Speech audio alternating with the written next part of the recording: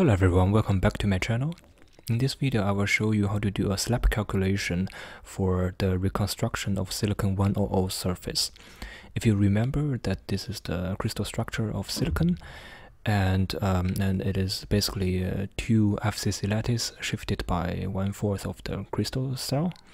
And for this kind of cubic lattice, you have 100 plane, we have 110 plane, and 111 plane as shown here. And what we are interested in today is the 100 plane. Because of symmetry, the 100 plane you can also use the plane that faces upwards, which is equivalent as 100 here. And basically what we did before was the bulk calculation. Now today we want to cut the crystal here in this 100 plane, and what we will notice is that usually in the bulk every silicon atom forms 4 bonds, but on the surface, if we cut here, it will only form 2 bonds to the lower atomic layer, but upper 2 bonds are gone. So there will be 2 so-called dangling bonds or unpaired chemical bonds per surface silicon atom. Yeah? And this is energetically not preferred. And so the surface will undergo some reconstruction, that it forms some superstructure to eliminate those bonds. So to motivate this a little bit, I will show you one experimental result. So this is the silicon 100 surface imaged by scanning tunneling microscopy. If you like, scanning tunneling microscopy is one of the techniques to image the atoms on the surface. So what you see here is very nice atomic layers. So those belong to different atomic layers. And what I mean by atomic layers is that, for example, those 5 atoms are 1 layer, those 2 the second layer, those 4 third layer, those 2 fourth layer, and those 5 5th layer. So for 1 unit cell there are those atomic layers. So there's 1 layer, 2 layer, 3 layer, 4 layer, and if we zoom in, we can see actually the surface reconstructions. We see a lot of like, despite there are a lot of defects, we see mainly those parallel lines, and those parallel lines are the surface dimer reconstruction. So actually those lines are a sequence of silicon dimers on the surface. And if we go to 1 atomic layer below, and you see that the direction is 90 degrees perpendicular. Yes. And in today's video, I will show you how to calculate the atomic structure of those reconstructions. Okay, so let's get started. Okay, so this is the input file. As usual, this is just the input file for pw.x, and calculation is relaxation. And notice that here the calculation is a little bit more difficult, so I cannot do it on my computer. I actually did it on a cluster. So the pseudo directory and output directory is a little bit different, but I guess in your case you need to change it to your use anyhow. So but the pseudopotential library, I keep the same as before, SSSP precision, and this is the maximum number of steps for the relaxation calculation, because this time I know that I need more steps than the default 50 steps. Yeah, because we have a lot of atoms. And those are the convergence threshold. I lowered the convergence threshold from default because I want to get a more precise structure. And this iBroth equals 8, it is orthorhombic lattice, which means that the XYZ crystal vector are 90 degrees perpendicular. However, the lattice constant in 3 directions are different. So this is the lattice constant for the first for the x direction, that is 29.2 Bohr, And then the second and third, so basically the y and z component are expressed with respect to the to this one. So basically the y lattice constant is 0.5 times this 29 Bohr, and the third the z lattice constant is 1.5 times the 29 Bohr. Yeah, and we have 56 atoms and two types of atoms, because we use hydrogen atoms to passivate the lower surface, and you need this smearing term because the surface during calculation could become metallic, and once it is metallic, if you don't have the smearing term, it cannot converge. So it's better that you have this smearing term here, and no symmetry equals true. So we specify that explicitly, that there is no symmetry in this system, because this is a large system. If quantum espresso detects some kind of symmetry in this system, it will try to keep the symmetry in the relaxation. That is not what we want, because the reconstruction actually breaks symmetry. Okay, so we explicitly tell quantum espresso there's no symmetry. Okay, and here it's more or less the same as before, and I actually make the convergence threshold larger than what we used before, because this is the convergence threshold of the whole system, and this system contains a lot of atoms, so the total energy is much larger. Yeah, so you don't need such a precise convergence threshold. Okay, so everything here is the same as before, and then those are the atomic positions. I think it's better that I can explain this using X-crystal, because then you can see what I actually construct here. Yeah, and the last thing here is that I set the K points to be 2, 4, 1. A rule of thumb is that the number of K points in one direction multiplied by the crystal constant in that direction should be more or less constant. So for example, here it means that y lattice constant is half the x lattice constant. So in the K points, we should do the other way around. The kx should be half the ky. So that's what we put here. That can also be applied to the z direction, and in this case, since we are calculating a surface, we just set it to be 1. Yeah. So this is something that you also notice, and that if we calculate a small system like we did before, we need a lot of K points. We need, for example, 888. Yeah. But here, if your supercell is large, you need, the larger your supercell is, the less K points you need. Yeah. Okay.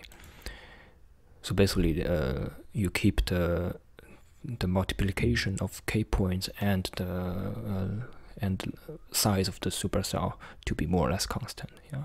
Okay. So that's it. I can show you in X-crystal. So X-crystal and PWSCF input file, and here. Okay. So there are two things. One is that it is drawn on the upper side of the box. You can click here. Okay. And the second thing is that the silicon bond is not displayed normally. So you modify atomic radius. You can change and go to 14 silicon and change to, for example, 1.4. Yeah. Okay, and then we see those nice silicon bonds.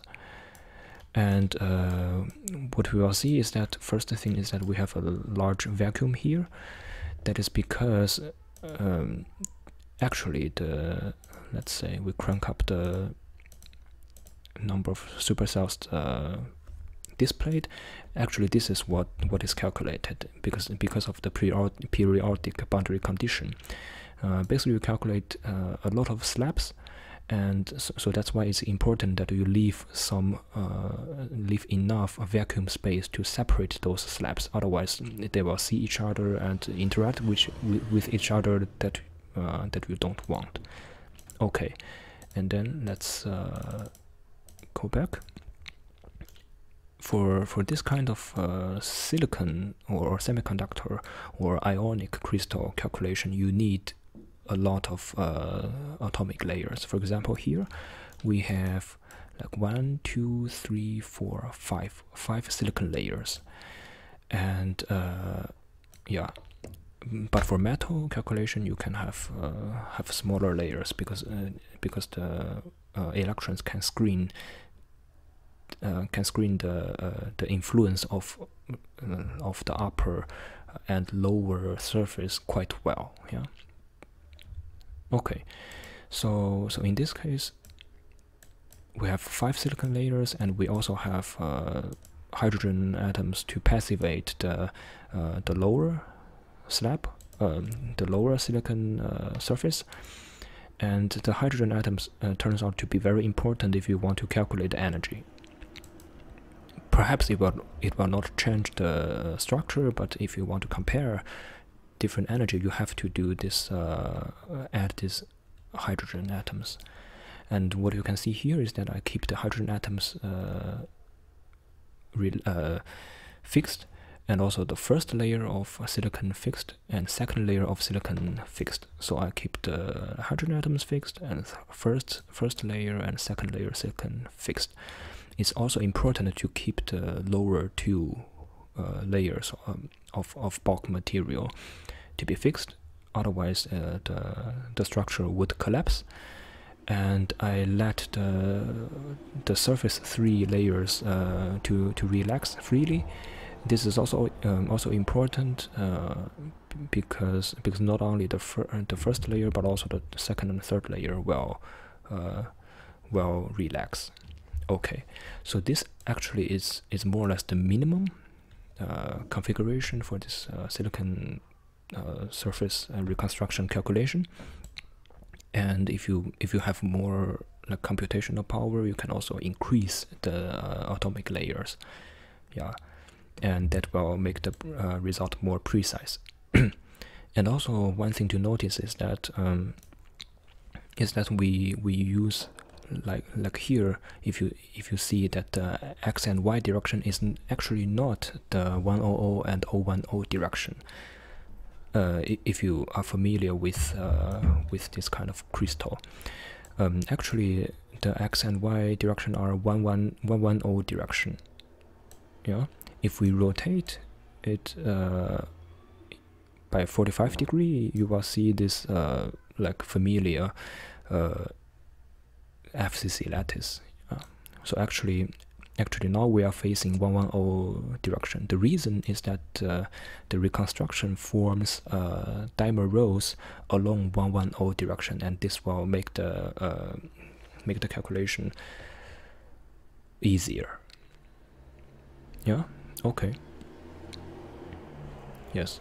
And then we close it. And I've already done this calculation on I think on 12 processors, and this takes 4 hours. So this is this may be kind of difficult to do.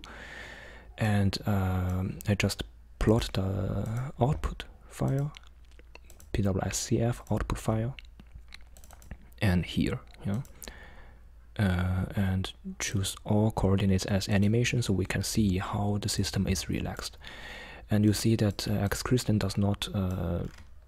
does not remember what we did before, so we need to change it again, atomic radius, and change to, for example, 1.4. Just for the display, it will not change anything else. And if you are like if you want to change the default atomic radius, you can Google how to do it, and then you don't have to do it like me every time again. Okay, so we zoom in here. So this is a structure. This is the initial structure because this is the first step, and then the last step is 64. And what you can do is that you can click here, play forward, and it will start the reconstruction process. You see that it forms dimer rows, and then it tilts actually. Okay, so this is the final structure here, and there are two things that are important. One thing is that it forms actually dimers. So as you may remember what I just said, for each surface silicon atom it has two dangling bonds, but since now it forms dimers, it reduces one dangling bonds per atom. So that saves energy. So this is the first step. The second step, as you already see, that it tilts to one direction. So it's not parallel. The dimer is not parallel to the 100 surface, but it is tilted, or we say buckled.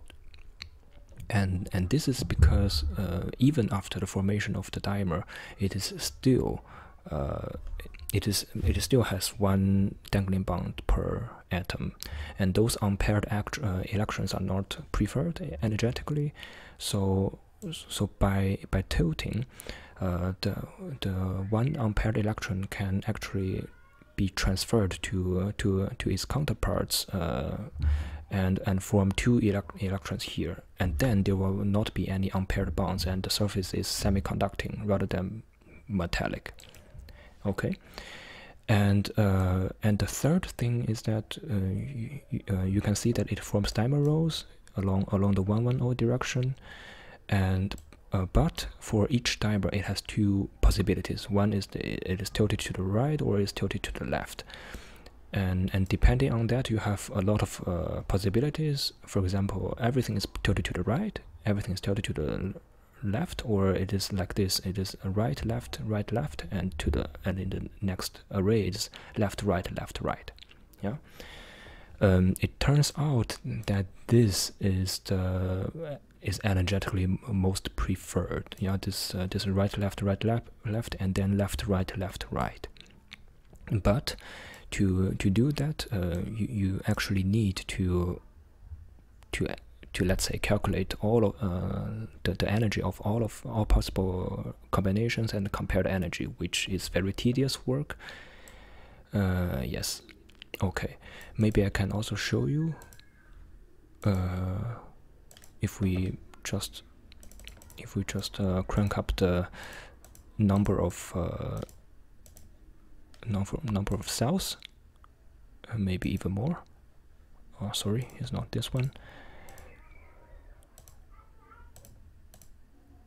Okay, and then we will see better. So this is what the surface look like. Yeah. So those are the bulk silicon, and those are the silicon 100 surface, and you see nicely that there are dimer rows and a gap, and dimer rows and gap, and it is tilted in this left right manner. Okay, so in this video I've shown you how to calculate surface reconstruction using quantum espresso, and basically I have introduced you how to do a slab calculation, and actually this explains the experimental result quite well. Okay, I hope you learned something from my video. I appreciate your like or subscribe to my channel, and I wish to see you next time.